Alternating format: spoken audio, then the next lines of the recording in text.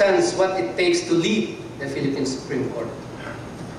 And I say this because I know that his predecessor, Chief Justice Davide, had worked closely with him in, among others, crafting and implementing an ambitious action program for judicial reform. I served in the Supreme Court's Valedictory Committee and was familiar with his boundless energy in organizing this judicial reform conference. It started as an ASEAN conference, but after 2 years it culminated, to our surprise, as the first ever international global conference on judicial reform to strengthen the judiciaries of the 21st century. 300 delegates from 45 countries, among them 45 Chief Justices, and aided by his very able assistants in the Supreme Court, Mrs. Evelyn Dumdum, who's there, Ivan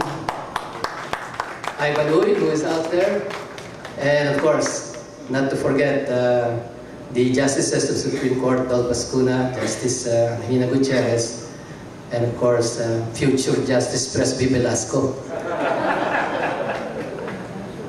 Anyway, this was no simple motherhood conference. It brought transparency and computerization for the first time to the Philippine judiciary and those of many other countries.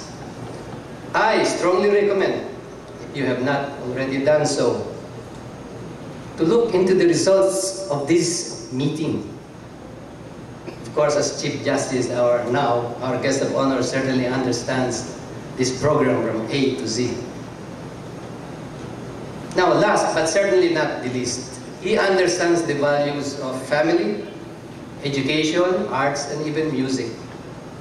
His only son, Artemio, was a concert pianist. Then later on obtained in technical fields 2 PhDs from the Stanford University. His 4 daughters all obtained graduate diplomas in Harvard, University of California, University of Chicago, and our own University of Michigan, respectively, with outstanding academic achievements. Of course, our guest also, Mrs. Elenita, Dean of the AIM, has 2 master's degrees. So for a period of time, our Chief Justice was the only one in the family without a graduate degree. Fortunately, there were honoris causa degrees already given to our Chief Justice. Now, on a more serious note, I therefore submit with a firm conviction that fate has thrust our guest of honor as the man of the hour with those universal qualities needed at this time to lead the Supreme Court. Consider only the following challenges to the rule of law and its survival. The Supreme Court must now address quickly and bring to closure questions of legitimacy caused by a dysfunctional election process.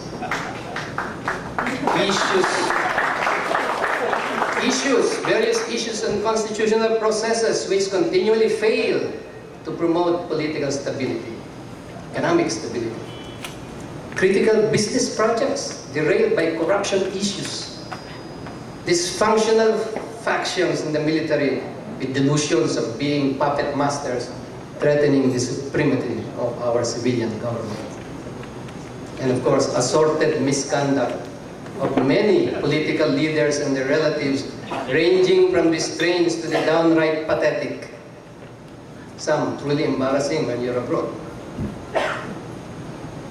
It was, I believe, Justice Benjamin Cardoso who postulated that a judge must do 2 things. To decide correctly, he must first understand not only the law, but business, economics, philosophy, psychology, all of society's endeavors.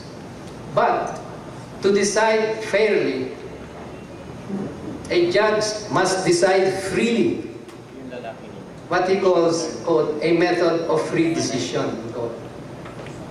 In closing, let me just quote Justice Cardoso on the nature of the judicial process. And I quote,